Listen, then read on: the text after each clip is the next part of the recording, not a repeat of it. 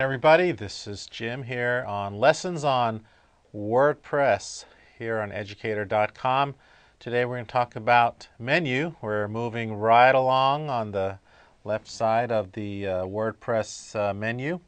And speaking of menus, that's what this discussion is. So we're going to talk about creating menus.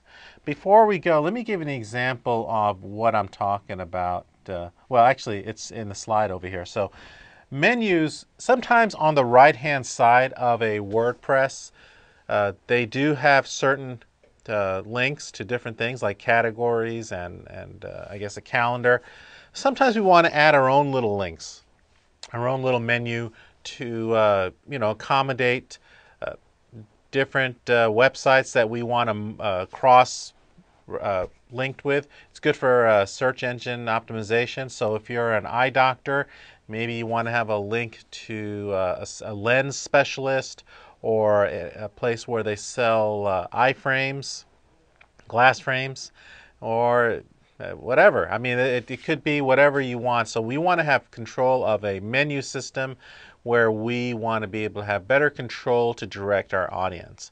Okay, so we're going to talk about that, creating a menu, okay, and adding items to that menu, obviously. And then, of course, we're going to talk about formatting it and then placing the menu. So what does all this mean? Well, of course, to create a menu, it means, we have a certain amount of links, okay? So if this was a menu, we'd have a certain amount of links. And then we're going to add items to the menu. So what kind of links are these? Are they posts? Are they comments? Are they links to other websites? Okay, and then we're going to format. In other words, some are going to be parents, some are going to be children, okay, child. So in other words, basically, if you have something like education, okay, and then there will be an indent, okay, I'll just use a different color, indent, and then the link could be Educator.com. So Educator.com is the child of education. In other words, it is I like to call it a subcategory of the main category. So that's what I mean by formatting, okay? We can easily move things over and indent. And of course, Educator.com can have its own child. I guess Educator Junior. All right, and then of course that's also involved in placing a menu. This will all come clear to you as we move on through this lesson. Let's go to the first slide, and this is what we're going to create right here.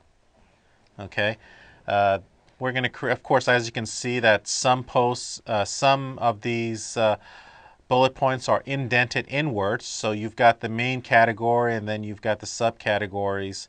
And of course, you got three main categories. Some are indented so that it is basically saying that it belongs to a category, a main category, or a parent.